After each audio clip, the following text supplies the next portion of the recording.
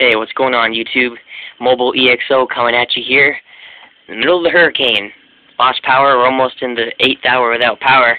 Went into the back of the van, pulled out some batteries here, obviously wired them up in parallel so I could double up my amp hours for my power inverter here. You guys seen this in prior videos a couple years ago, but as you can see, I got it running all up in right here. I got my voltmeter, my multimeter, so I can check my my voltage as I go ahead and slowly use the power down from these batteries. So let's go ahead and get the plug here. I got kind of a dirty room just because I went rummaging through it wicked bad to try to find all this stuff. So let's go ahead and plug this into the AC side. This is going to be kind of difficult with only one hand. There we go. And there's the switch, obviously. Let's make sure my voltage is good right now.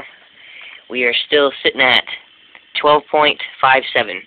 These things haven't seen an alternator in probably about 5 months, and I would put them on a charger, but I don't have friggin' power at the house, so that's why we got this inverter. This is not a power charger, it is a power inverter. It transforms power to use power. It doesn't make power. So, here we go. It's using the it's using the DC to make AC. There we go. As you can see, the voltage has climbed down about, I don't know, 1/10 of a volt. And the computer screen is much brighter than it was before. That means it's working. Means my ballast is on. Perfect. Just a quick little update video, guys, letting you know that EXO was cool with the storm. Nothing bad happened. No trees fell down. Just got no power for about 8 hours now.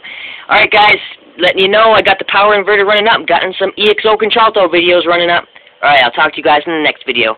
Wish me luck with this amperage. Damn.